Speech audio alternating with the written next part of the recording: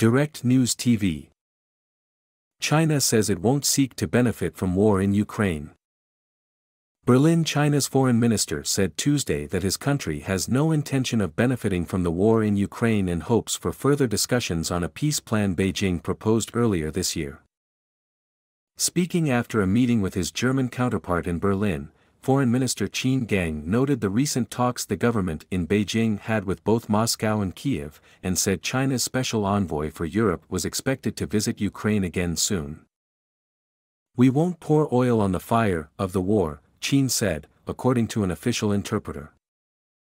Western countries have accused Beijing of providing political and material support to Russia since its invasion of Ukraine in February 2022. The European Union is currently considering imposing sanctions against companies that supply critical components to Russia's arms industry.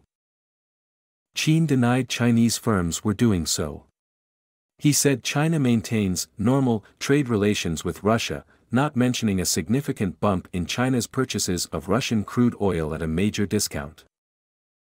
German Foreign Minister Annalena Baerbock urged China to use its clout to find a peaceful solution to the conflict but suggested that Beijing wasn't doing enough yet.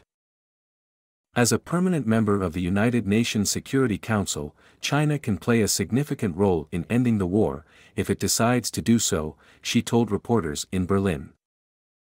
Baerbock welcomed recent statements by the Chinese government confirming the sovereignty of countries that once made up the Soviet Union, adding that the position must hold for Ukraine, too. The German government is currently in the process of adjusting its policy toward China, with some in the three-party coalition government pushing for a tougher line toward Beijing. Chancellor Olaf Scholz said in a speech to the European Parliament on Tuesday that he favors a de-risking rather than a decoupling of Germany's economy from China. The distinction did not satisfy Qin, who suggested the German government's eventual policy could hurt trade between the two countries.